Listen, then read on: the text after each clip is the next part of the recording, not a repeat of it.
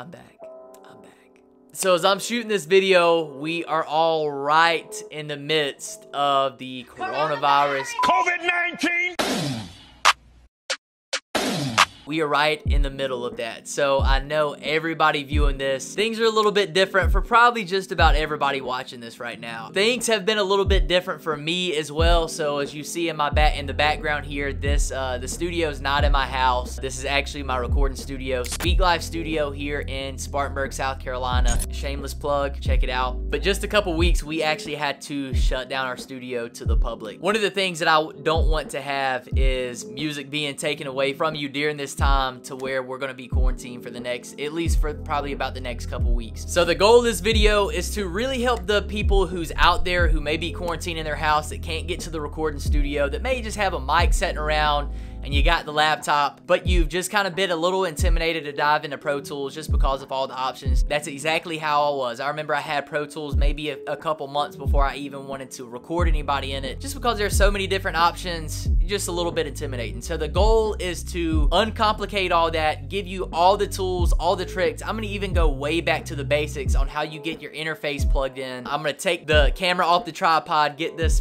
lighting that's making me look pretty, at least I think, and literally give you a step-by-step walkthrough tutorial on how to plug in your interface, how to properly set your inputs, your outputs, your I/O in Pro Tools, how to make sure that your playback engine's right, how to make sure that whenever you're recording yourself, you don't hear a lag whenever you're recording yourself. It's real time. As soon as you get done watching this video, pull up the laptop, you can plug in your interface, plug in the mic, and start making the heat. Let's go ahead and dive into it. Alright guys, so this is our setup for today. Right now for this example, we're going to be using the Mic Tech. Shout out to the chief recording engineer up here at Speak Life Studio, Jesse G, for bringing the bad boy up here. We're going to be using his mic for this example today. Just the XLR microphone. We are going into the vintage Focusrite Sapphire 6. They don't even sell these things anymore.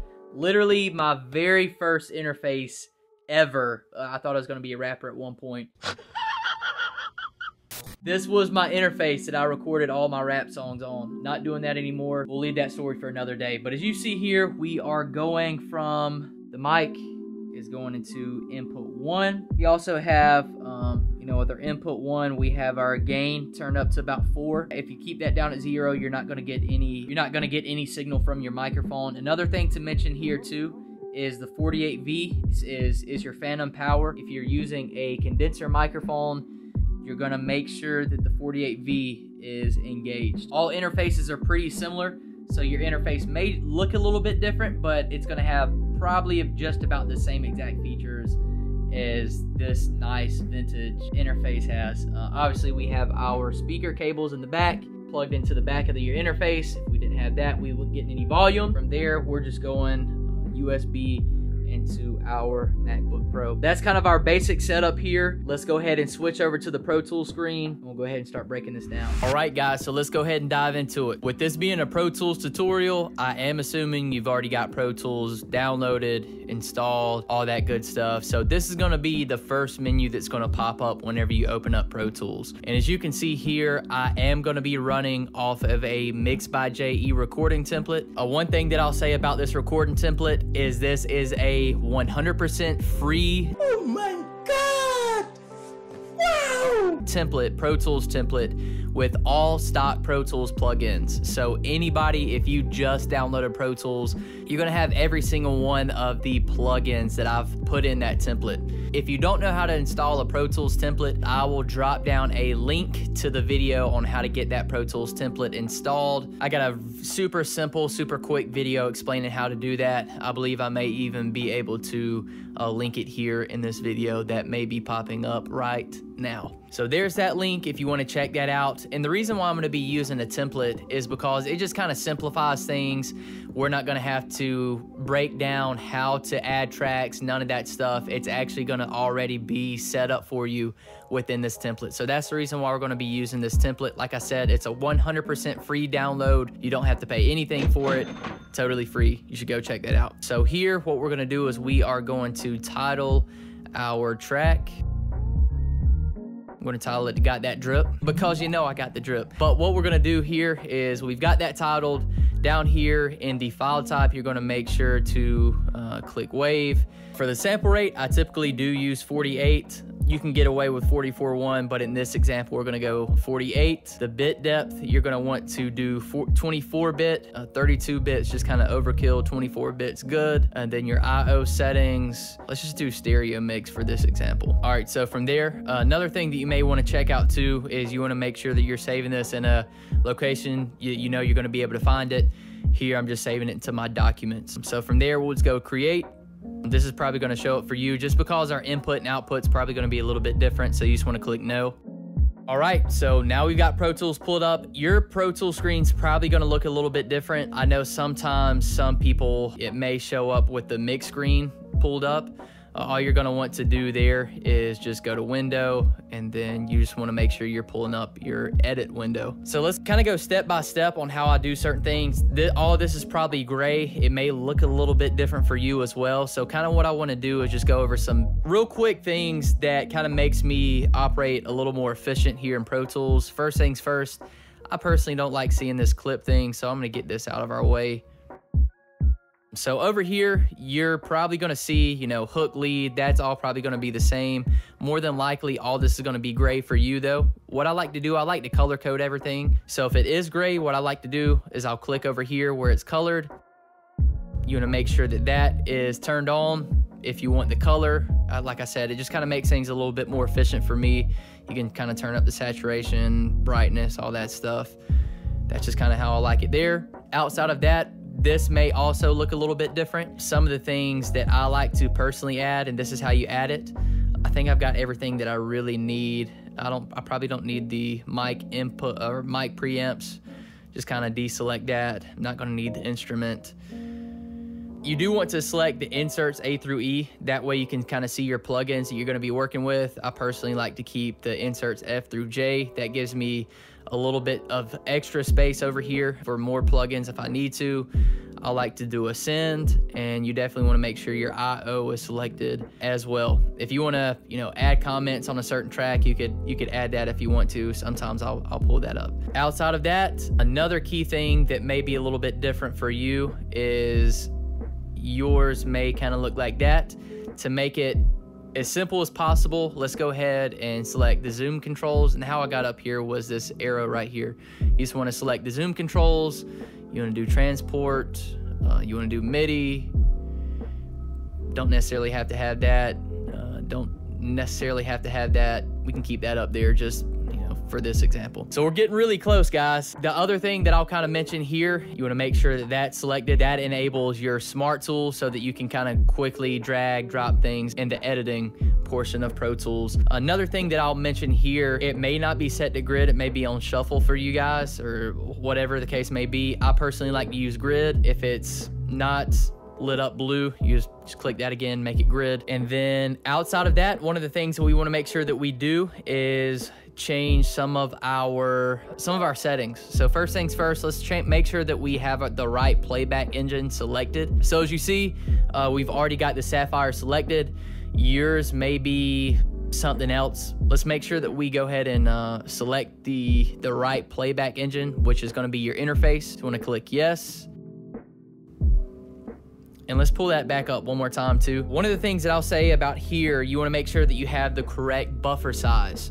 So if you've ever recorded somewhere else, or if you've ever tried to record yourself, and whenever you speak into the microphone, whenever you hear yourself back, there's like a lag, like you speak and then you hear yourself a couple seconds later or a second later. That's a thing called latency. The way to fix that is you want to make sure that you either have 256 selected or 128. 256 is gonna be a little lighter on your CPU usage. 256 is generally okay for me. You know, some people, they can kind of tell that there's a little bit of latency, so they may need to boost it to 128. But for this example, 256 is good. If you have it all the way down here, you're gonna have extreme latency.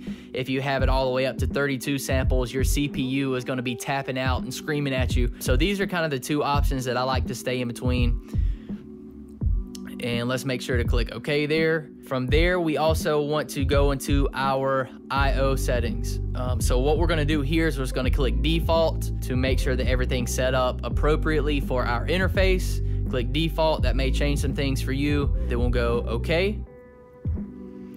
And let's go ahead and start making some changes to our input and output settings here within our tracks. So what you're probably seeing is this is probably grayed out for you just like it is for me, because our settings are gonna be a little bit different. So what we're gonna do is I'm gonna click this hook lead here.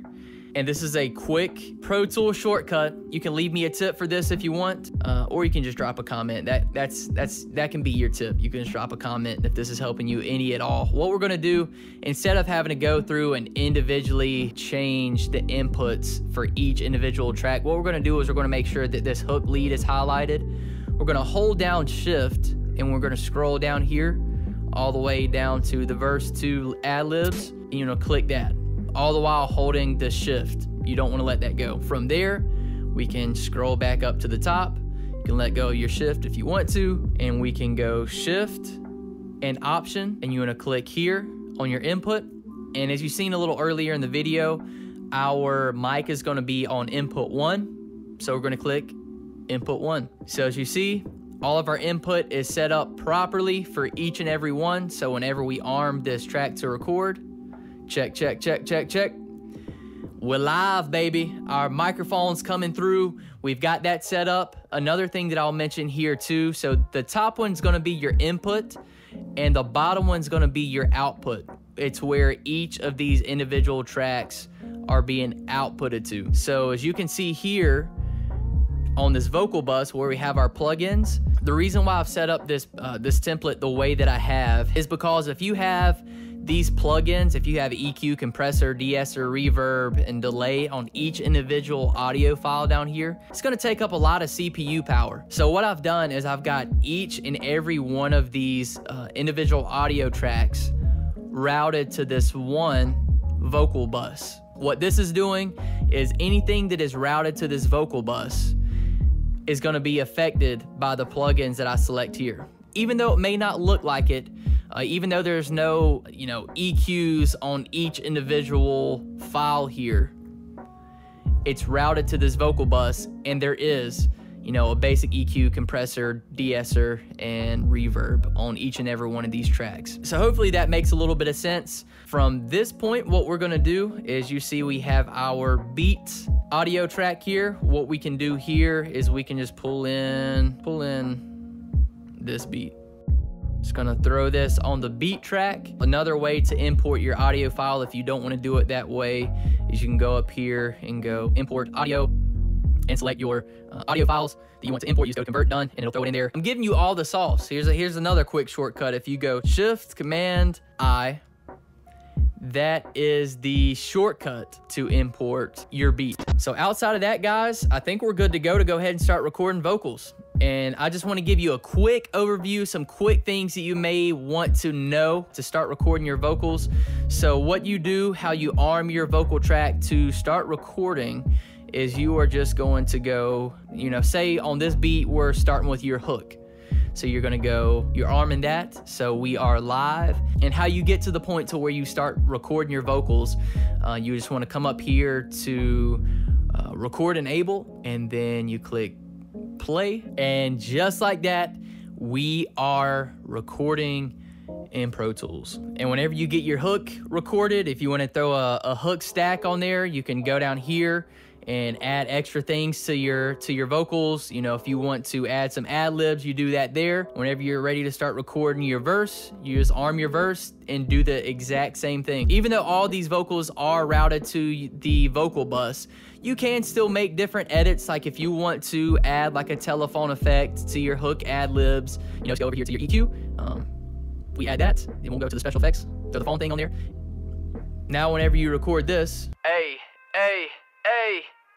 that's how you throw different effects on each individual audio track. So that really wraps it up, guys. Being totally clueless on how to get your vocals recorded into Pro Tools 2 in really about 15 minutes, you're now recording your vocals in the industry standard audio recording software. Feel free to drop any comments, leave any questions, any concerns, anything you want to add in the comments, and I will be sure to get back with you and help you out as much as I can. So that wraps it up for today, guys. Until next time, I'm out of here.